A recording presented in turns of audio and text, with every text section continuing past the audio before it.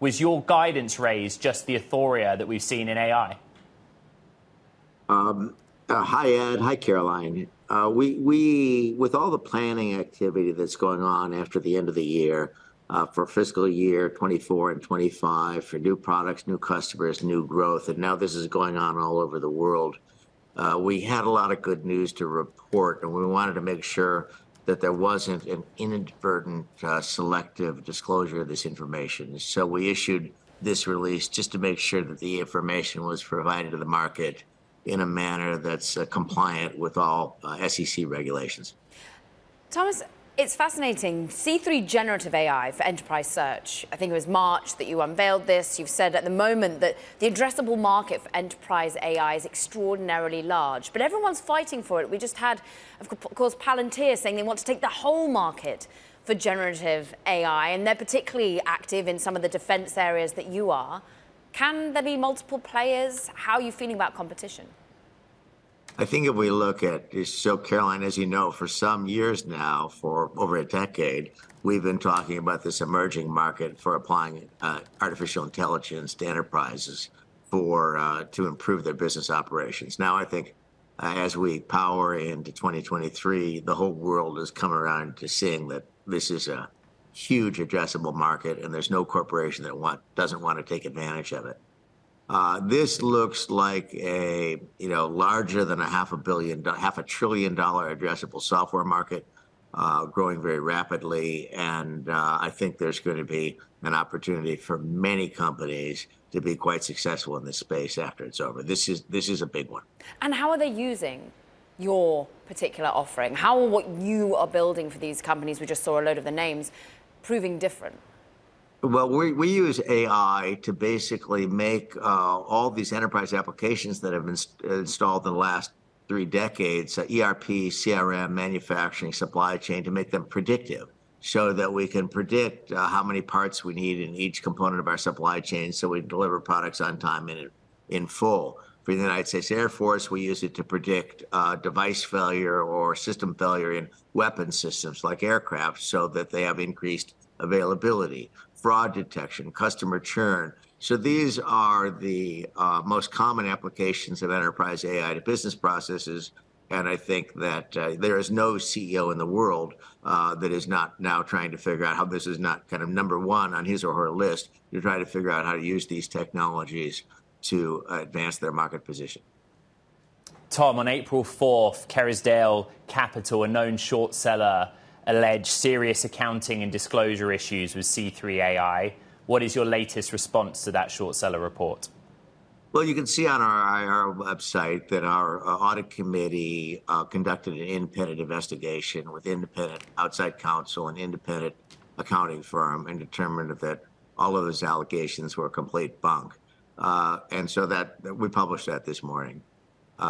It's been well reported that Kerrisdale is under investigation by the Department of Justice for doing this sort of thing to manipulate stock prices to their economic advantage. If this is true, it's highly unlawful. We expect to have the opportunity to cooperate with the Department of Justice on this activity, and hopefully the Department of Justice will do their job. And if they find that there's wrongdoing, hopefully these people will be prosecuted to the full extent of the law. Okay, Tom, thank you for the update on that.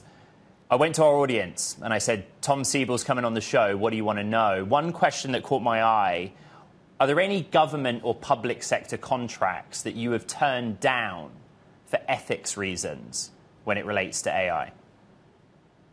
Yes, there is a government, and I won't say which one, okay, that has asked. Oh, come on, you've got to say which one now, Tom. Which government? That has asked us to use AI to a Western government, because that's all we do business with, that has asked us to use AI to identify extremists in the population. We think that we don't want to touch that.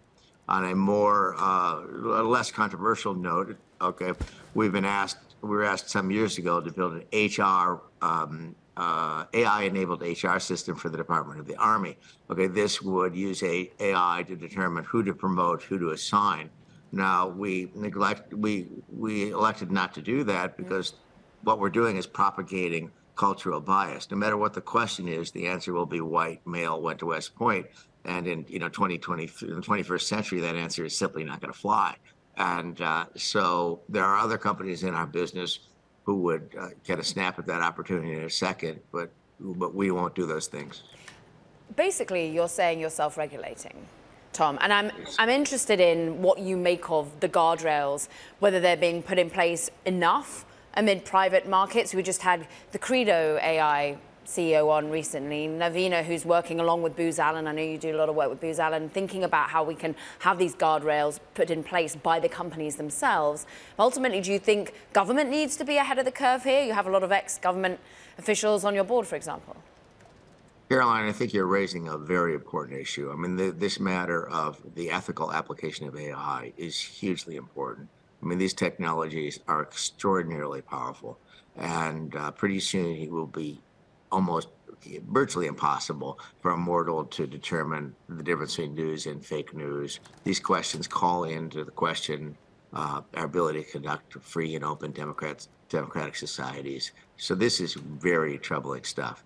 I don't believe that in the long run that self-regulation is going to work. We've seen too many private enterprises and, by the way, too many public sector organizations that do not act beneficially. But, it is an important issue, and it does need to be discussed, or this will go to some horrible places.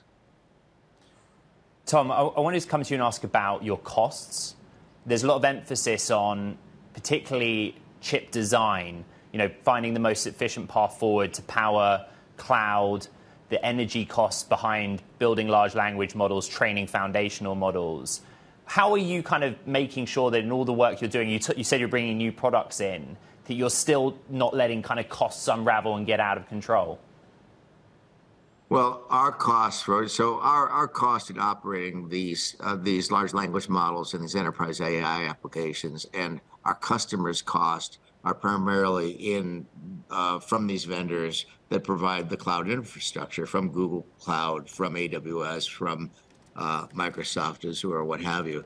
Now, I think that these guys who operate these companies and those companies that are behind them, like NVIDIA, these are very smart people, and they are, I think, making amazing kind of breakthroughs in chip technology and energy efficiency technology. And I'm confident they will be able to provide these massive scale computational and storage infrastructures available to government and private enterprises at more than acceptable cost.